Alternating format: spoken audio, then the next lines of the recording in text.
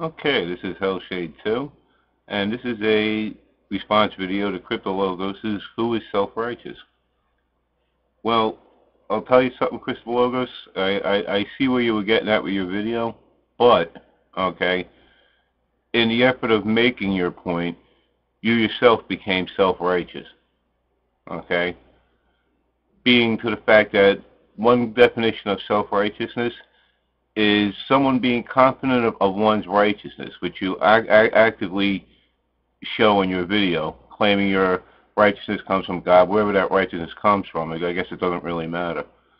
Uh, and it also, the rest of that definition goes, especially when smugly moralistic and intolerant of opinions and beliefs of others, or that beliefs are actually behavior of others. Okay.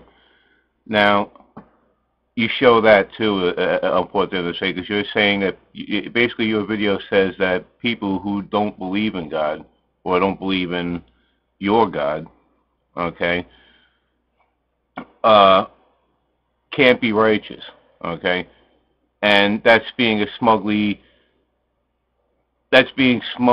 intolerant right there, because you're imposing your moral standard on these people, telling us because they don't believe, okay, they can't be righteous, but they are being self-righteous by thinking they can be. I'm not sure if that came out right or if it sounded quite right or if that sounded logical, but I think that I said that about correctly, okay? So maybe you could explain that one to me, because my friend, I think you yourself are being self-righteous with your whole attitude, okay? Have a good one.